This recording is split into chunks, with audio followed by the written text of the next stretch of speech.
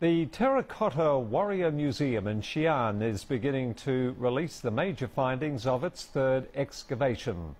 310 small items, including instruments used for horses and chariots, weapons and tools, have been newly excavated. 12 clay horses and 120 pottery figurines have also been dug up. Some of the finds have surprised archaeologists. These include a lacquer shield used by horse riders, a toolbox for chariots, a crossbow, painted drum and items bearing the unique Chinese purple colouring. The third excavation started in 2009. It covers about 200 square metres of pit number 1, the largest and the most visited of the museum. The dig is expected to be finished within 2 or 3 years.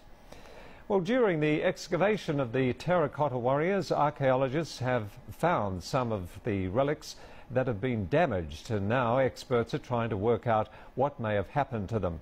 This report explains more. A damaged culture treasure. Black charcoal has been found during the excavation, indicating the relics may once have been burned. The wooden relics were badly burned and some have turned to ash. The eastern side of pit number 1 has been destroyed. There are various explanations as to what may have happened. Experts say it may be due to Qin dynasty burial customs.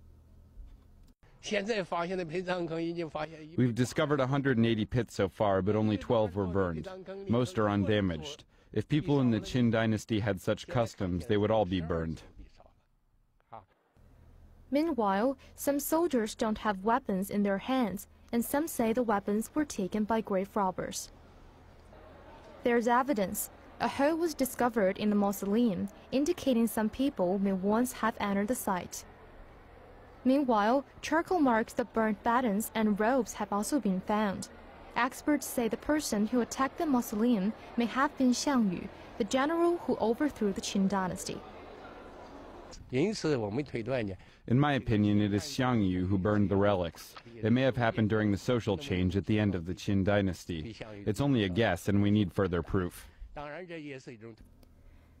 Whether such explanations are correct, we'll have to wait and see, as more evidence is uncovered during the excavation.